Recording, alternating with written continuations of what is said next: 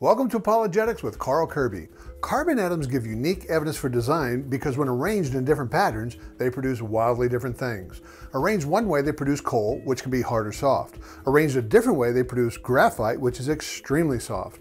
Arranged yet another way, they produce a diamond, which is the hardest natural substance we know.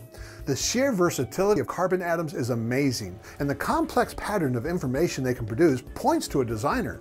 In fact, the non-Christian astronomer Fred Hoyle said, quote, "Some supercalculating intellect must have designed the properties of the carbon atom. Otherwise, the chance of my finding such an atom through the blind forces of nature would be utterly minuscule," unquote.